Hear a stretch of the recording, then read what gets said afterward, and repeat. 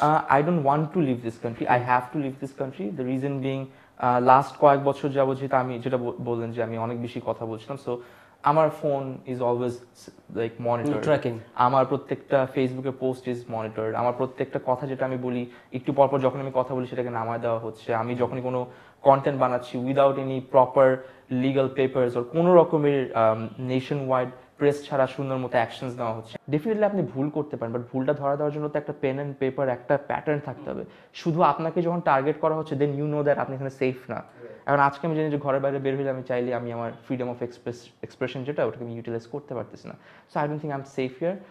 Reason being, এখন যেহেতু আমি একটা ওয়াইড প্ল্যাটফর্মের কথা বলতেছি, এখানে তো সব কিছু ওপেনলি বলা যায় না বিকজ আমার সেফটির একটা ব্যাপার আছে। সো ওই সেফটি থেকে শুরু করে আর কিছু পার্সোনাল ইমোশন থেকে শুরু করে আই থিঙ্ক যে ডাজেন্ট ম্যাটার আমি কত ভালোবাসি, বাঁচতে তো সবাই চায়।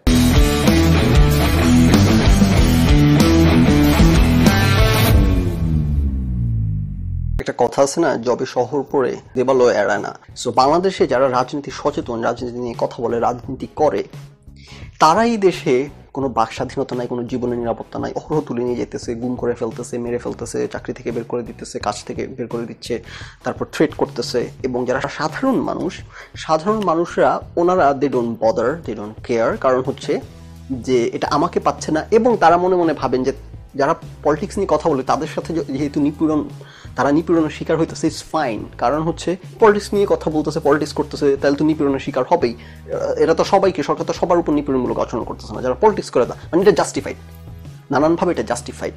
কিন্তু পলিটিক্স কেউ পলিটিক্স নিয়ে কথা বললে যে সে নিপীড়নের, একটা দেশের নাগরিক নিপীড়নের শিকার হইতে পারবে না, এটা অনেক মানুষের মাথায় মনে হয় ঢোকে না। সো তারা ভাবেন যে কেউ যদি পলিটিক্স নিয়ে কথা বলে তারা হইতেছে গুম করে দিবে, তারা মেরে ফেলবে, এটা নিয়ে কথা বলার কিছু নেই, ইটস ওকে, এটা নিয়ে বা বদার ধরারও কিছু নাই। তো এখন কেন সালমান মুক্তাদিরের মতো একটা ছেলে কেন দেশ ছেড়ে ভাগা লাগতেছে? অথচ ইন্টারেস্টিংলি সালমান মুক্তাদির কিন্তু কিছুদিন আগেও একটা সময় এই সরকারের এই পারপাস সার্ভ করছে নেসেসারিলি বলবো না, এই সরকারের হয়ে কাজ করছে। আইসিটির বিভিন্ন মন্ত্রণালয়ের বিভিন্ন প্রোগ্রামে সে যেহেতু ইউথ নিয়ে কাজ করে, বিভিন্ন বাচ্চা কাচ্চা স্কুল কলেজে সরকারের প্রতিনিধি হয়ে অনেক প্রোগ্রাম করছে। একটু 19 থেকে 20 হয়েছে, এখন তাকে দেশ ছাড়া লাগতেছে। এরকম একটা টপ সেলিব্রিটি, এরকম একটা জনপ্রিয় সেলিব্রিটি, এরকম একটা নিরীহ সেলিব্রিটি যে পলিটিক্স নিয়ে কখনো কোনো কথা বলে না, তাকে দেশ ছাড়া লাগতেছে। ইস্যুসটা কি? তার ইস্যু ছিল কোটা আন্দোলনের সময় সে ছাত্রদের পক্ষে রাস্তায় নামছিল। তখন কিন্তু সুখন মুখন এগুলো রাস্তায় নামছিল, এই যে সরকারি তাবেদার কিছু আছে না, সুখন টুখন, এগুলো রাস্তায় নামছিল। সুখন নামছিল কিন্তু সরকারের তাবেদার হয়ে নামছিল, কারণ সেই রাস্তায় নেমে পোলাপানকে তোমরা রাস্তা ছাড়ো, রাস্তা আটকেও না, এগুলো বলতে নামছে। আর সালমান মুক্তাদির নাম ছিল সমর্থন জানাইতে, এবং সে একটা ভিডিও বানাইছিল ছোট, সেখানে সমর্থন জানাইছে খুবই দ্ব্যর্থহীন ভাষা, এইরকম সুলাইমানদের সুখনদের মতো মিচকা শয়তানি না করে খুবই দ্ব্যর্থহীন ভাষায় স্টুডেন্টদেরকে সমর্থন জানাইছে যে এটা একটা রাইট কজ এবং আমি তোমাদের সাথে আছি, আমি আসতেছি, আমি তোমাদের সমর্থন করব। এই একটুকের জন্যে তার পরবর্তীতে তাকে নানান রকম হেনস্থা থ্রেটের শিকার হইতে হয়েছে, যেগুলো আমরা পরবর্তীতে জানছি। কিন্তু এটা যে এই পর্যায়ে যে তাকে দেশ ছাড়তে হইতেছে, এটা আমি কল্পনা করতে পারি নাই। এবং কল্পনা করতে পারি না, কিন্তু আমি অবাক না, কারণ হচ্ছে আমি যারা খবরাখবর পড়ি, খবরাখবর টুকটাক জানি, আমরা জানি দেশের অবস্থা, দেশে কি হইতেছে না হইতেছে। কেউ বিন্দুমাত্র মুখ খুললে, বিন্দুমাত্র ডিসেন্ট প্রদর্শন করলে তার জীবন শেষ, তার জীবনের উপর হুমকি চলে আসে, তার জীবিকার উপর হুমকি চলে আসে, তার নিরাপত্তার উপর হুমকি চলে আসে, দেশ ছাড়া লাগে। এগুলো আমরা জানি, যেগুলো সবসময় অহরহ হইতেছে। কিন্তু মিডিয়ার যারা নর্তকী, বিনোদন জগৎ নিয়ে যারা কাজ করে, পলিটিক্স নিয়ে মাথা ঘামায় না, তাদের ক্ষেত্রেও তারা যেমন ওই যে কি জানি, ওই যে মেয়েটা কোটা আন্দোলনের সময় একটা মেয়ে লাইফ হয়েছিল, তার তো জীবন শেষ, তার হাত ডিগুটি ভাঙা, সে আর স্ট্রেচারে করে ঘুরে, তার ক্যারিয়ার শেষ। তারপর আমরা এটা জানি, এটা নিয়ে একটা কথা বলছিলাম অনেক আগে, যে মিডিয়ার লোকজন কেন এরকম হইতেছে, দালালি করে, যারা করে আর কি, সবাই তো আর করে না, বা কখনো কোনো সোশ্যাল কজের মধ্যে কোনো স্ট্যান্ড নেয় না কেন, কারণ হচ্ছে এই দেশে কেউ মুখ খুললেই তার কিন্তু ওই দিন থেকে শুরু হয়ে গেছে জীবনের বরবাদ হওয়া, জীবনের স্ট্রাগল শুরু হয়ে গেছে। মিডিয়ার লোকজন যারাই সরকারের ব্যাপারে কখন একটু কিছু বলছে, এটা কিন্তু পরবর্তীতে শো পায় না, ডাক পায় না, প্রোগ্রামে যাইতে পারে না। এগুলা খবরাখবর থেকে জানি, আমরা যারা খবরাখবর ফলো করি নানানভাবে জানি। সো যেমন আসিফ, বাংলাদেশের যে আসিফ আকবর, এত টপ জনপ্রিয় সঙ্গীত শিল্পী, কিন্তু উনি কোনো শোটো পায় না বাংলাদেশে, এখন আর লাইভ শোটো করতে পারে না। ইন্ডিয়া ভিসা দেওয়া বন্ধ করে দিচ্ছে, কেন? উনি সরকারের সমালোচনা করছে বা সরকার বিরোধী অবস্থান আছে। সো আপনি বাংলাদেশে ন্যূনতম সরকার বিরোধী অবস্থান নিলে, ন্যূনতম মুখ খুললে, বা ন্যূনতম কোনো সরকার বিরোধী অবস্থান নেওয়া লাগবে না, সরকার বিরোধী কোনো মতামত, ওপিনিয়ন যদি কখনো জান, আপনার জীবন সেদিন থেকেই বরবাদ, তারপর দিন থেকে। যে কারণে আমি এই যে ফেসবুকে যারা ফেক আইডি থেকে এসে খালি সংগ্রামের আন্দোলনের ডাক, এদেরকে নিয়ে কিন্তু আমি নানান রকম সমালোচনা অসংখ্যবার করছি।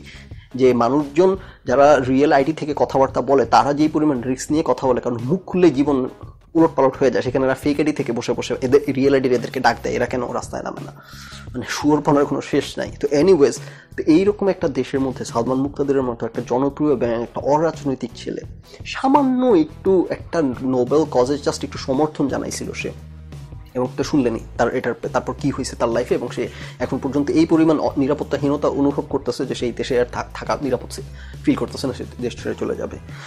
সো বাংলাদেশের এই চিত্র এটা নিয়ে আমি আগেও কথা বলছি যে যখন একটা দেশ স্লাইড করতে থাকে তখন এটা ভালোর দিকে কখনো আর স্লাইড করে না। এই যে বাংলাদেশের গণতন্ত্রহীনতা, এই যে সরকারের যে মানে প্রত্যেকটা পদে কোনো অ্যাকাউন্টেবিলিটি নাই, কারণ আগে সরকার কিন্তু ভাবতো যে 5 বছর পর ক্ষমতা ছাড়লে আমি যদি এক্সট্রিম করতে থাকি তাহলে 5 বছর পর অন্য দল ক্ষমতায় আসলে তখন কিন্তু আমার বাড়ি ঘর ছেড়ে পালানো লাগবে। এখন কিন্তু আর সরকারি দলের মানুষের মধ্যে কোনো ভয়, ওইরকম কোনো ভয় নাই।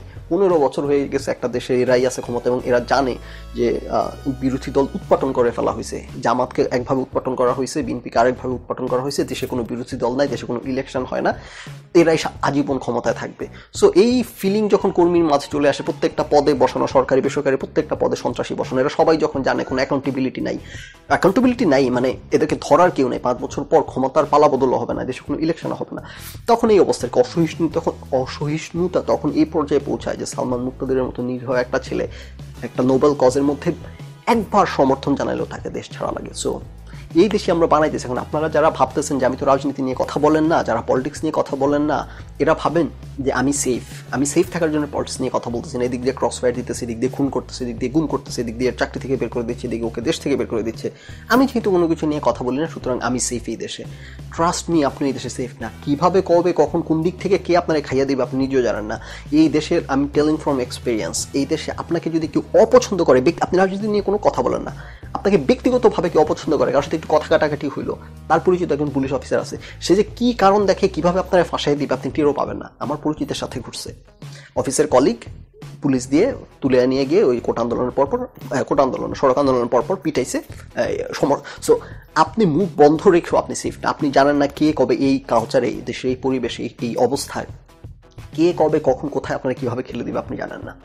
সো আপনারা যদি ভেবে থাকেন যে আমি মুখ বন্ধ রেখে সেফ, এবং আমি সেফ থাকার জন্য মুখ বন্ধ রাখছি এবং মুখ বন্ধ রাখবো, আপনিও সেফ না। আমি মনে করি এক হিসেবে এটা ভালোই হইতেছে, কারণ আমাদের এত মানুষ এত অন্যায় অবিচারের শিকার হইতেছে, আর কিছু মানুষ, কিছু ইডিয়াট, এটা ওই যে গ্রিকরা এটা নিয়ে একটা কথা বলছিল যে গ্রিকদের কাছে সমাজে 3 ধরনের মানুষ আছে। প্রথম শ্রেণীর মানুষ হইতেছে ইডিয়াট, যারা হইতেছে অন্য কোনো কিছু নিয়ে মাথা ঘামায় না, কারো কোনো কিছু নিয়ে মাথা ঘামায় না, শুধু আত্মকেন্দ্রিক নিজেকে নিয়ে থাকে। এটা হচ্ছে সমাজের ইডিয়াট ক্লাস। সো এই সমাজের ইডিয়াট ক্লাস যারা এতদিন ভাবতো, এতদিন মুখ বন্ধ করে রাখতো, আর ভাবতো যে আমি মুখ বন্ধ করে রাখলে সেফ, এরা যে সেফ না, এবং এরা যে সেফ থাকা উচিত না ইন এ ওয়েতে, এবং এটা আমি একভাবে আমার মনে হয় যে ভালোই হইতেছে। এখন এই সমাজে কেউ মুখ বন্ধ রেখেও সেফ না। সো মুখ বন্ধ রাখা is not an option for anyone anymore. এখন বাঁচতে চাইলে একটা সভ্য, একটা বাসযোগ্য স্বাধীন বাংলাদেশ তো স্বাধীন না, পরাধীন, একটা স্বাধীন দেশ চাইলে 2019 সালে একটু মানবিকতা নিয়ে, একটু মানবিক আত্মসম্মান বোধ নিয়ে, জীবনটা নিয়ে বেঁচে থাকতে হলে, জীবন জীবিকার নিরাপত্তা নিয়ে বেঁচে থাকতে হলে এখন সবাইকেই কথা বলতে হবে। এখন যে দেশের যে অবস্থা, এখন মুখ বন্ধ রাখো আপনার নিরাপত্তার গ্যারান্টি দেয় না।